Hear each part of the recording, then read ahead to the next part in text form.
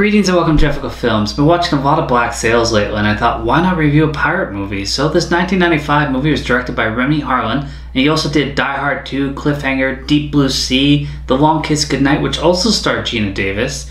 So let's review Cutthroat Island.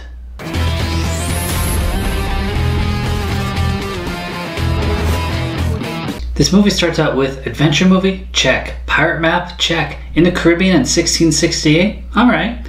And also Morgan Adams is passionately making love to a lieutenant, but afterwards he intends to arrest her. This is supposed to be clever. Much like a lot of the dialogue in this movie, it's supposed to be clever. I knew that you knew. By the way, that won't work. See, I took your balls. She heads off with her companions and we get some sweet beach riding on horseback. And why was this guy surprised? Also, she couldn't wait for her crew?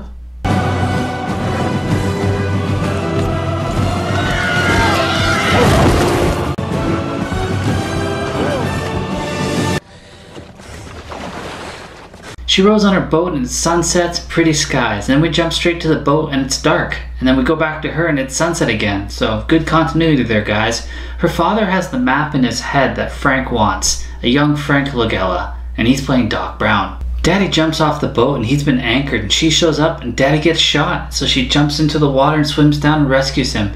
They go to this really sweet location far away from the ship because, you know, they must be really good swimmers. And she starts delivering lines. The location's beautiful, by the way. But when she's delivering lines, you can tell she was poorly cast. You leave talk me. I will fly his bloody head as my banner. You leave talk. Before dying, her dad tells her to shave his head, and the ship, the Morning Star, is gonna be hers. Next, we're at a fancy regal party where William Shaw is picking up wealthy daughters. He says he's a doctor and gives some very flirty lines, and this is the second point I thought this was gonna be a terrible movie. Then he gets identified as a thief. In medicine, it's our obligation to probe to the very bottom of things. Morgan's on her ship getting drunk probably because her dad died, but not the funny like I know how to act like I'm being drunk, more like the I don't know how to act being drunk. Bring it here. Oh, mute me, will you? We see that she has a friend that's played by the evil Stargate ghoul dude, and he's talking to her. We also find out some dude wants to become captain of the ship, but her dad wanted her to do it. Also, she has a scalp, which has the map printed on it, and there's 3 parts to that map. Next, we're at Port Royal, Jamaica, where she dresses up because they need to find someone who speaks Latin, because she thinks the thing's in Latin. Later, we discover that it's actually just written backwards, so that's kind of dumb. Shaw claims to speak Latin, so she goes to go bid on him because he's being sold as a slave. But this other guy really wants him because he wants to punish him. So she goes over with her little dagger and starts digging into the other guy until he leaves. Some soldiers see a wanted poster and realize, hey, that could be Morgan Adams. We should go arrest her. And then the adventure begins, but I gotta say, that's not how falling works. Wes, climb down here! Fast!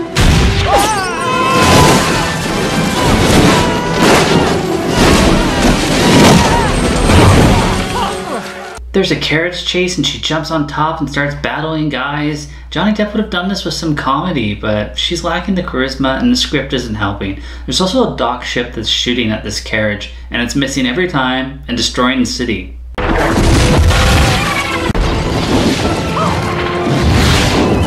ship! I find myself being fired upon by an entire ship! The governor talks to her author friend, the dude from Stargate, and he's riding pirate ships to chronicle his adventures. The governor wants him to tell him when she finds the treasure. She goes to see her uncle Mordecai, and she changes outfits with a horse so she can get past his guards to see him. And she promises to sleep with some of the guards before she presumably is going to go sleep with Mordecai, who's her uncle. I might point that out. Wait a minute. I recognize you. You're not a whore. Call your men, and it's the last sound you make. She talks to Mordecai and he says he'll help her find Cutthroat Island, as all 3 of the brothers had 1 part of the map, and now she'll have 2 parts of the map. And then Dog shows up. This is probably the best casted person in the movie. Morgan, I'm gonna ask you just once for your daddy's piece of the map. He threatens her with an eel till Shaw lights some gunpowder up, and then a sword fight begins. Dog accidentally kills Mordecai, and then what the hell is this? She's just kicking things. Saw that, little niece? I remember when you were a little girl. Always flinched when you saw your Uncle Douglas, didn't you? Give me the map! Give me the map! Where's the map? Give me the map! There are some terrible one-liners. She gets shot and there's more explosions, but they escape anyways. I mean, why take out her ship when, you're setting up a trap? One of Dog's men's complain about not having enough food. Can't leave yet, Captain. We haven't put enough food on board. We need less mouths. She pours rum on her wound, and I guess she's good now, and her and Shaw figure out the coordinates, and then she overdramatically faints. They want to cauterize the wound, but Shaw says he's a doctor and that he should pull the bullet out, or else she'll die. Then they have some small talk. She tells him that the treasure is from a Spanish gold ship, and then he negotiates for a kiss if she wants the other part of the map. Dog's ship, the Reaper, is 5 miles off and closing, and she wants to go through the coral reefs because his ship is heavier and she feels it will drag along that. But he knows that, so he goes around. Shaw has both parts of the map, and he's reading them and figuring out the coordinates before she sneaks up on him. No, you were right. It's not on any chart. Where did you have it hidden? In the boat, under the seedy thing. Shaw admits to not being a doctor, and then they take him down below. And the Rider Gould dude, yeah, he's marking down the coordinates too, before a storm hits. And it's a pretty wicked storm, but he still puts the message on a pigeon and sends it off in the storm like it's gonna make it or something.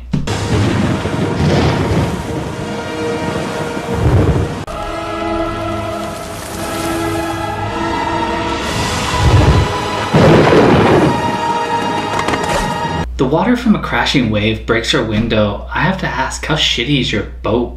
The crew wants to mutiny, so they put her on a longboat along with her loyal crew and they send her away. Shaw escapes and he jumps in trying to get to her, but then her boat's flipped. It's really a swimming game now. The next day they wake up holding onto some wreckage and they lost 2 crewmen, but they conveniently find the island. And she also has both map parts with her. Like they threw her in the longboat with the map. How stupid was her crew? They go through some snake-infested jungle, and Scully the mutineer helps Dog find the island, so both ships are there now. Dog and his men make camp, but no one's on guard, so Shaw just sneaks in and steals the map from him. He doesn't even kill him. Why wouldn't you kill him? Stupid PG pirates!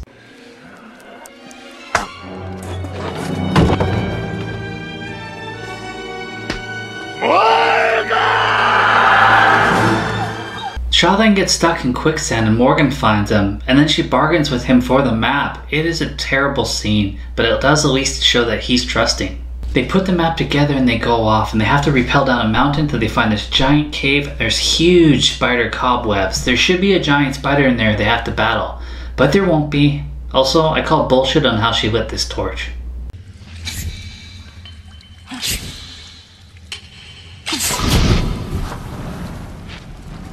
They see the treasure and there's a lot of skulls on it, and then they start playing with it, but you know what? You still gotta kill Dog, his men, the mutineers, get your ship back, and then transport it all back there.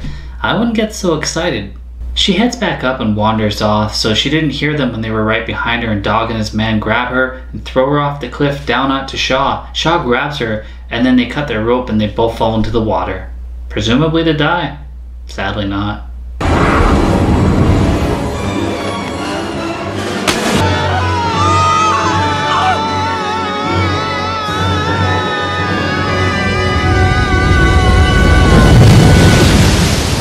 The Arthur Gould dude from Stargate finds Shaw washed up on the shore, and he leads him to the soldiers that he called there and takes him to the beach where Dog's sitting there too, and Morgan can see the beach from where she's hiding.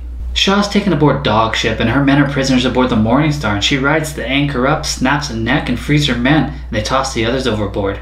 I guess they all have the treasure now because they're leaving. I would have liked to see them transport it because it did not look like it was going to be easy to get out of that cave. So I guess it's a boat chase now. And Dog decides that he's gonna hang Shaw because he suspects that she might be on that ship watching. And then right before he hangs him, the quartermaster on her ship shoots the hangman. And then they exchange cannon fire.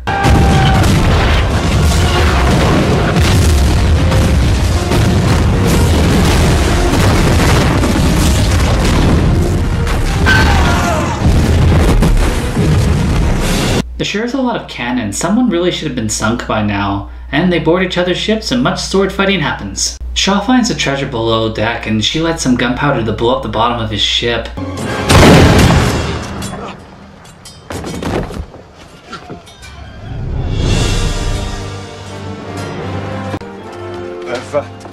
No future in the army, sir. The bottom of the boat is flooding and Shaw gets trapped down there, and Morgan's fighting Dog and she climbs up to the top, and then he's like, join me, just like Vader did, except when she falls, it's very CGI-like, and it's bad.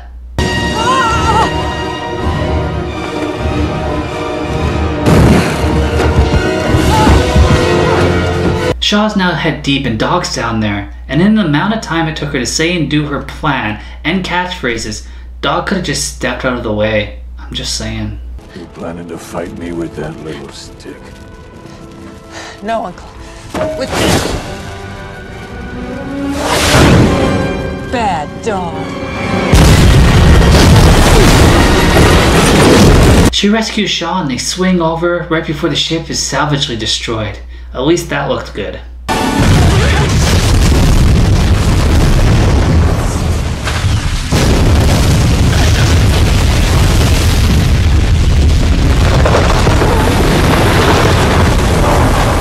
She attached a marker barrel to the treasure so that they could go down and get it afterwards, because the barrel survived this explosion. They have the treasure and it's enough for them to be kings, but they're just going to keep pirating. The lieutenant says he's going to join their crew at the end. Matthew Modine played William Shaw, but that wasn't the original plan. Originally they had cast Michael Douglas, but then he backed out because the script just got worse and worse. And they also tried to cast Tom Cruise, Keanu Reeves, Russell Crowe, Liam Neeson, Jeff Bridges, Ralph Fiennes, Charlie Sheen, Michael Keaton, Tim Robbins, Daniel Day-Lewis, Gabriel Byrnes. All of them turned down the role of Shaw. So congrats, Matthew Modine, you got the role. The script was rewritten a ton of times, and it had an inflated budget that was much lower initially, and it became like 98 million, but some even said it came to 115 million. It made 10 million at the box office. I'm telling you, if you make a shit movie, you kind of deserve this. In the end, I know I'm being a bit harsh on this movie. It had a plot that was very much by the numbers. You know, the music was good, I'll give it that. But the director hired his wife to play the lead role in this pirate swashbuckling film, and I didn't feel she was really well cast in it. I don't mind Geena Davis. I'm sure I've seen her in other things I've enjoyed, but not in this. And those lines that she's saying were terrible. Partially delivery, partially horribly written. I felt like all the timing of every dialogue joke was off, and it just didn't land for me. Well, I mean, you could watch it. Yeah, go ahead and watch it, so you can feel my pain too. As always, thanks for watching.